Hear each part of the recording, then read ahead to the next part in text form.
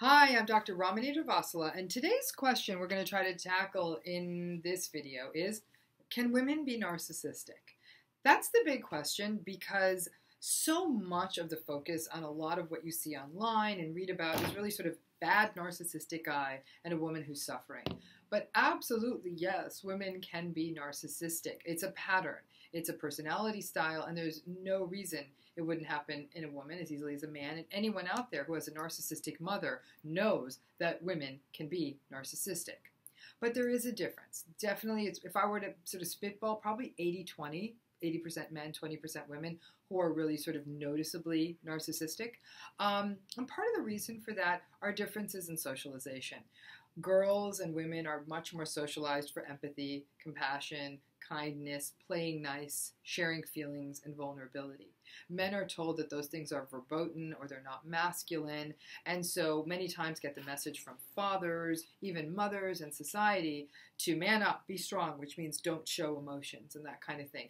That can be a setup for that. And also, men may also sometimes experience greater senses of insecurity and vulnerability that will ultimately manifest as narcissism.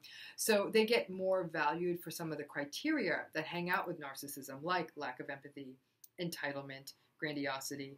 Men are overvalued for more superficial success metrics like financial success, being a leader, sort of that kind of the alphaness of it all. That does tend to get more rewarded in men than in women, also setting a tone for a greater likelihood of it.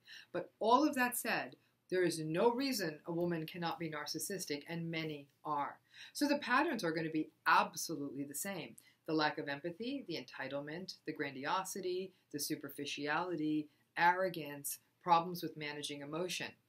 The reason this can hurt so much, and again, I imagine some of you had this experience, is women are mothers. You know, if it was a father's an incredibly important parent, but oftentimes the mother is a primary caregiver. So if you have a narcissistic mother, it can be really destabilizing for a child. So that's one example of where narcissism in women can really sort of exact a toll, not just on their partner, on their husband or their spouse, partner, fiance, whatever, but also on their children. Because for the child, it really comes down then to who is typically their primary caregiver being invalidating, being inconsistent, being cold, being distant, often having very poor boundaries, looking to the child as a source of validation, punishing the child for their own insecurities. So the child will find themselves, at some points they'll feel like they are having to be their own parent, they feel like they have to be their mother's spouse, like it's sort of all over the place. So it's a really difficult way to grow up. Many people, when they encounter narcissism in women, if it's not their mother, they might encounter it in the workplace.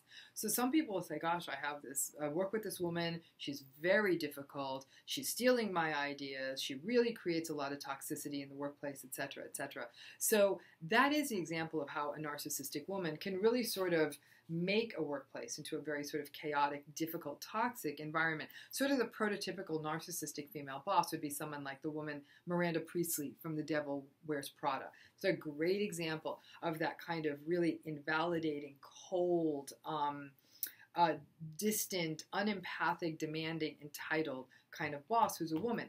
Now, a woman who behaves in that workplace like that will sometimes maybe take more flack for it, but not always. And a lot of times, women will turn to a woman to be her mentor. And when that woman in a position of authority turns around and is deeply narcissistic, it can actually really feel rough, because I think a lot of people say, oh, I've got a female boss, maybe she's going to be more of a caregiver or be more emotionally open. Don't assume that. Don't assume that. That's a very gendered assumption. And you better believe that women can be very narcissistic. And in the workplace, you can really feel that toll. And they can do just as much damage as a male narcissistic leader. And that way, it's not like women who are narcissists do less damage. In fact, sometimes you're caught by surprise. You're like, oh, as a woman, she's going to be in touch with her emotions. I'll be able to share my vulnerability with her. And when that's not the case, it can often be quite disarming. For men out there, or women out there, who are in relationships with a narcissistic female partner, it can get really, really difficult. This is a partner who's incredibly demanding, who can be very critical, be just as verbally abusive, again, as a male narcissist would be to their partner. It's all the usual bells and whistles, but now it's from a woman to a man, and it can be very, very invalidating for men. A not uncommon pattern you might see is a narcissistic woman who really views her partner as he needs to do more for you. He needs to pay more attention. You're told you need to pay more attention to me. You need to do more things for me. You need to buy more gifts for me. You need to make more experiences for me. After a while, because you are her source of narcissistic supply, after a while, it becomes really, really exhausting. And again, it's all the same, regardless of the gender. But I think some men will think, I'm going to solve the problem, because men tend to be a bit more problem focused in their approach to relationships. So if I do this, it'll be fine. And in this case, like, great, I'll just keep buying her more stuff. I'll take her on more trips. I'll do everything she asks me to do, and everything will be fine. And just when you think you got it, the ring isn't big enough, the bag isn't nice enough, the vacation wasn't first class enough, her friend got something bigger or better. So you will, as always, as anyone in a relationship with a narcissist will feel, you'll feel like you're not enough. And again, a man might actually be more vulnerable to it, because he'll feel like, well, I'll just keep trying. I'll just keep doing what needs to be done. A narcissistic partner also tends to be rather jealous. Again, whether man or woman, but for a woman, it may really manifest as being an intense jealousy and flying into rages. And when a woman becomes very violent to a man, they sometimes feel like they're just going to have to put up with it, and they can't report it, as though various institutional officials or law enforcement won't believe them or make fun of them. Keep in mind, women can abuse their partners physically, emotionally, and verbally. Again, no gender boundaries there. It can happen in either direction.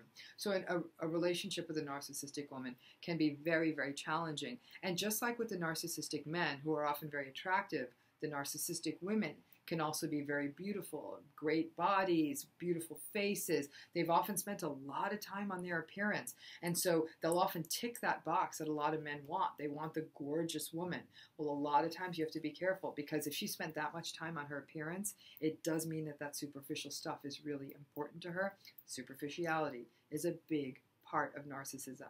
So narcissistic women obviously are going to be there. And it seems like as the world changes, social media and seeking validation on social media is getting more and more heft in our culture, that sadly, as we get more and more equal gender roles, there's some wonderful things about it, but this is one of the sad things about it. We're probably going to see continued uptakes in narcissism in women.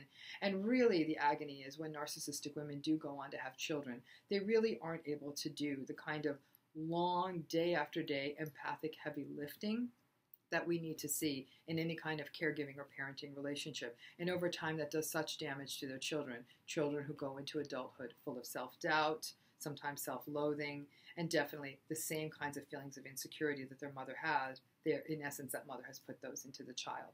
So yep, women can be narcissistic. I've ran into a lot in my own life. It was not a wonderful experience. Mercifully, my mom is actually not narcissistic at all, so I got very lucky there. But other women who I've worked with and who I've been close to, I've had that experience. It can be destabilizing, and in some ways you almost feel like, what is this? The sisterhood let me down? Like, how could this be happening?